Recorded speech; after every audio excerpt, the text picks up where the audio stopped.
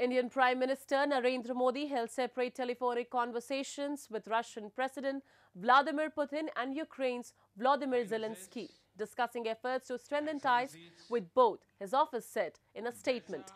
The Indian Prime Minister had dialed up Putin to congratulate him on his victory in Russia's weekend presidential election, and the two leaders also discussed Ukraine, the Kremlin said in a statement. The Indian side in its own statement said PM Modi reiterated India's consistent position in favour of dialogue as the way forward in the Ukraine crisis and that the leaders agreed to deepen bilateral ties. Later, PM Modi also spoke to Zelensky, strengthening ties between India and Ukraine, and conveyed India's consistent support for all efforts for peace and bringing an early end to the ongoing conflict.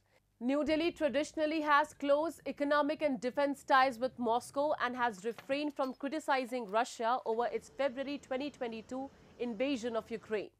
However, it has not refrained from expressing discomfort about the conflict with PM Modi, emphasizing that today's era is not the era of war, which also was echoed in New Delhi's G20 summit communique.